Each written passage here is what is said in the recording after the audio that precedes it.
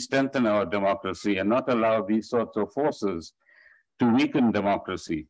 It's institutions, but also the SOEs as well.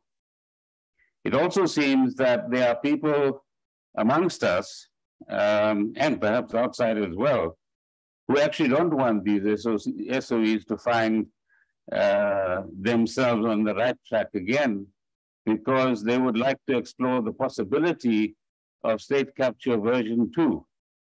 So we've got rid of one set of thugs and rogues. They're not in orange uniforms yet, but they should be.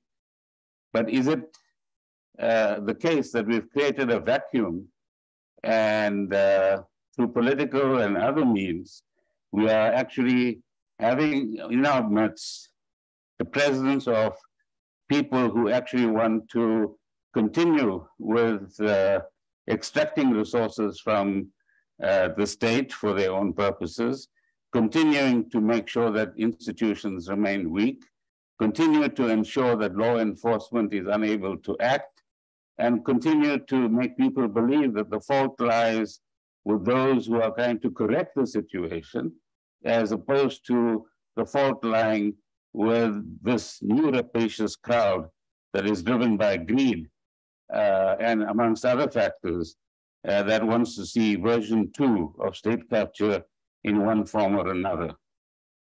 And I think these are the kind of questions that we will have to ask and answer as we begin to raise questions about some of the contextual issues that actually affect us.